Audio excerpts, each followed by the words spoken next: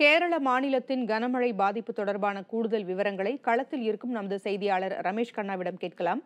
ரமேஷ், கேரளாவில் வெள்ள பாதிப்பின் தாக்கம் எந்த அளவுக்கு இருக்கு? ஒரு குச்சி ஒரு கில்ஃபி நின்று அது செல்ஃபி உங்களோட தான் ஃபோட்டோ போட்டு டச்சு ஃபோனில் டச்சு பண்ணி இச்சு கொடுக்க அன்னே மோனில்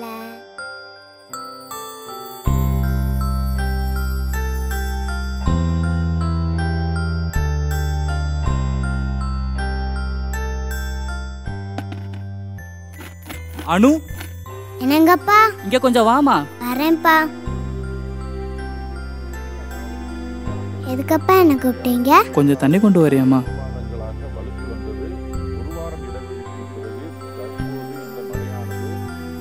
பெரிய கனமழையாக வலுத்து வருகிறது. இதைத் தொடர்ந்து கேரளாவின் கோழிக்கோடு, கொல்லம், இடுக்கி உள்ளிட்ட பல்வேறு மாவட்டங்கள் வெள்ள பாதிப்பிற்கு ஆளாகி இருக்கின்றன. மக்களில் பலர் 26க்கும் மேற்பட்டோர் உயிரிழந்திருக்கின்றனர். இங்க விவசாயத்துக்கு தண்ணி இல்லைன்னு பிரச்சனை, அங்க தண்ணி நிறைய இருக்குன்னு பிரச்சனை. சேர்ந்த 3 பேர் ஆக மொத்தம் இடுக்கி மாவட்டத்தில் மட்டும் 10க்கும் மேற்பட்ட உயிரிழப்புகள் ஏற்பட்டிருக்கிறது. இந்த வெள்ள பாதிப்புகளையும் நீங்க 2 பேரும் டிவியா பாத்துக்கிட்டு இருக்கீங்க. இந்த எல்லா வேலையும் செய்யறதுக்கு நான் ஒருத்தி தான் இருக்கு. இதுல இந்த மலை வேற ஒரு சனியன் நின்னு தொலை மாட்டேங்குது. எல்லாம் என் தலையெழுத்து. எங்க மேல உள்ள கோவத்தை எதுக்கு மலை மேல கட்டுற? கொல்லப்பட்டு வருகின்றன. அதோடு சென்னையிலிருந்து பேரிடர் மீட்பு குழுவினர் இடுக்கியில் முகாமிட்டிருக்கின்றனர். இந்த ஆரம்பிச்சிட்டாங்க. இப்ப இந்த உலகத்துல எப்ப என்ன நடக்குன்னே தெரியல. அனு, நீ நல்லா படிச்சு ஒரு பெரிய கலெக்டரா வந்து இந்த மாதிரி சிச்சுவேஷன் எல்லாம் ரொம்ப நியாயமா மக்களுக்கு உன்னால முடிஞ்ச ஹெல்ப்பை கண்டிப்பா பண்ணணும். ஏப்பா இப்பதான் ஹெல்ப் பண்ண முடியாதா? மனசு இருந்தா எல்லாருமே பண்ணலாம். 6-8 அடியாக இருக்கிறது. மனசை விட பைசா தான் முக்கியம். அனு, உனக்கு படிக்க ஒண்ணும் இல்லையா? அப்போ திறந்து விடப்பட்டன. ஆனாலும் அணைக்கு நீர்வரத்து அதிகரித்து கொண்டே வந்ததால் மாலை நேரத்தில் அணையில் உள்ள 5 மதகுகளும் திறக்கப்பட்டு அணையிலிருந்து வினாடிக்கு தற்போது கிடைத்த தகவலில் உங்களுக்கு கொடுக்க போறேன்ப்பா.